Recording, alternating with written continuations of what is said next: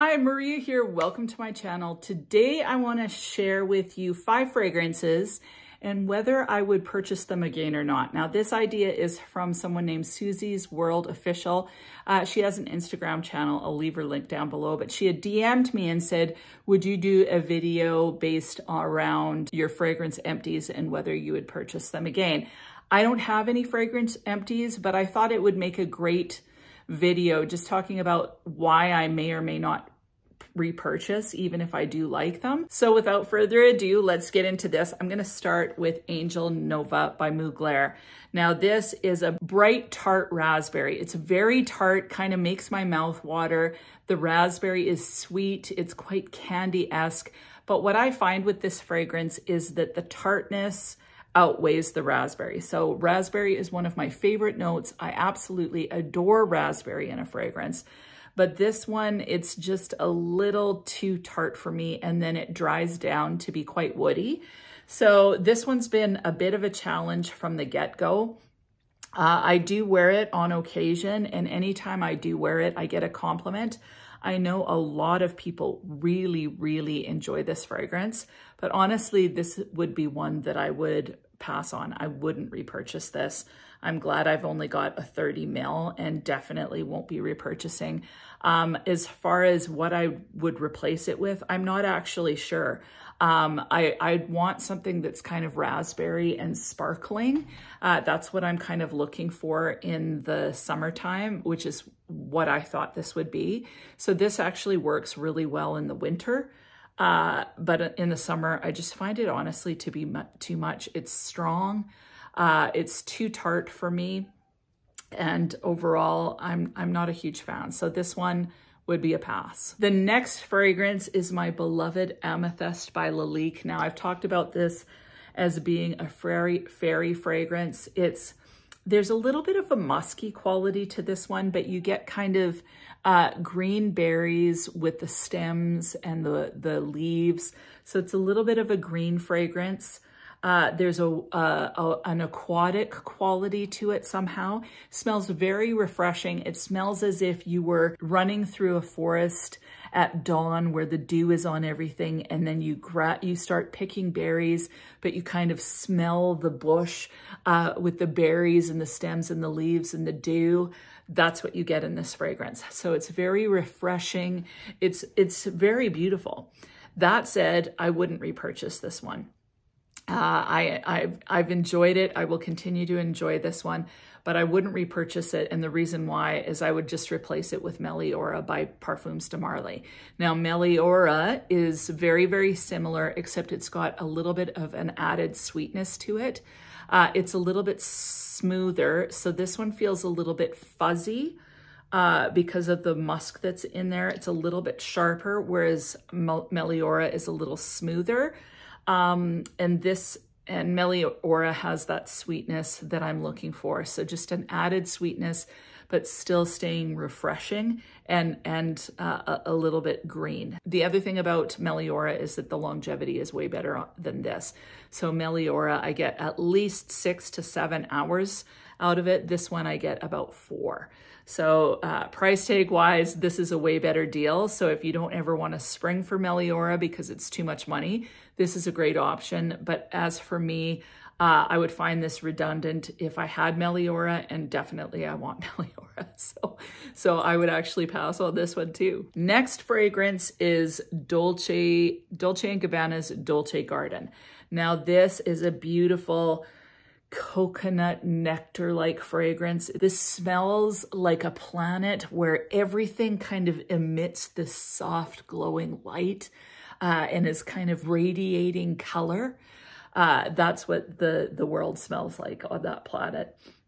It's nectar-like. There's coconut in this, a bit of waxy floral. It's very thick and syrupy, but I just absolutely love it. I love wearing this one. Really enjoy it for spring and summer. Honestly, you could wear it anytime. It can get a little cloying in the summer, but it's just a beautiful fragrance. Now, would I repurchase this or not? Can you guess? Of course I'd repurchase this one. Like, it smells like a delicious alien planet. The nectar from that planet, like you could sell this as nectar from the gods. Like it's delicious. It's sweet, it's coconut, it's syrupy, it's over the top, and I absolutely love it and will never be without this one. So this one I would definitely repurchase. Next fragrance is my beloved Eau de Soleil Blanc by Tom Ford.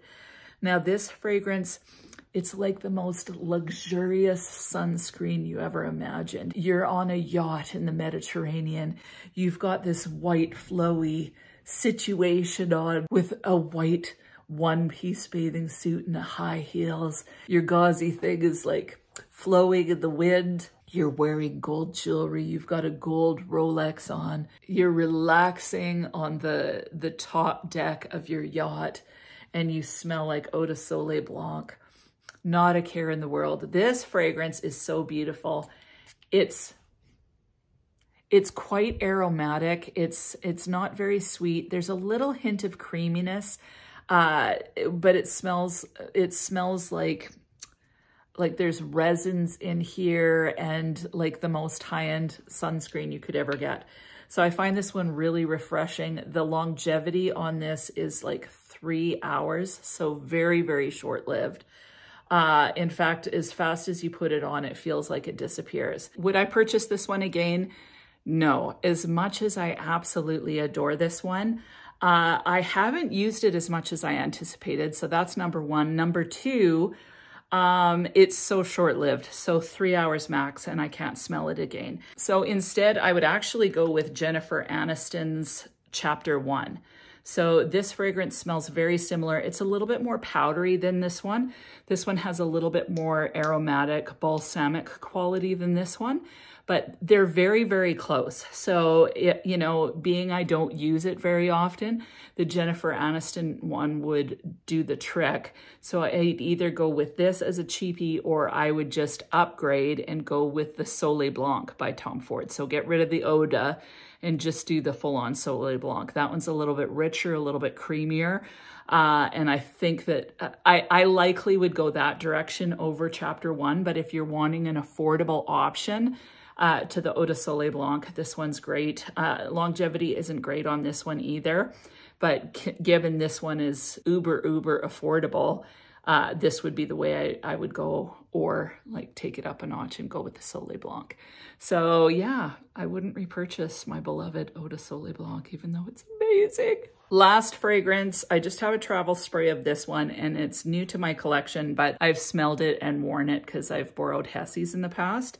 And it is Kayali's Utopia Vanilla Coco 21. So this one, it's a beautiful kind of creamy coconut fragrance. It's light, it's airy. I think there's TRA in here. It smells so delicious. There's a powdery quality to this.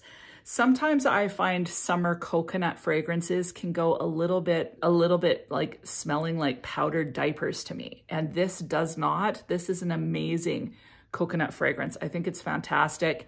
And I would definitely repurchase this. I know I'll go through this very quickly. But this is a coconut fragrance that I always want in my collection. I wanted to see how fast I'd get through this, but once I'm through this, I'm definitely buying a full bottle. I know that right now. So yeah, full bottle for sure again. And that is it. 3 no's, 2 yeses. What about you? Would you repurchase these? So if you have them in your collection, weigh in down below and say whether you would purchase them again. I would love to hear, and so would everyone else. And other than that, I hope you have an amazing week and we'll talk to you soon.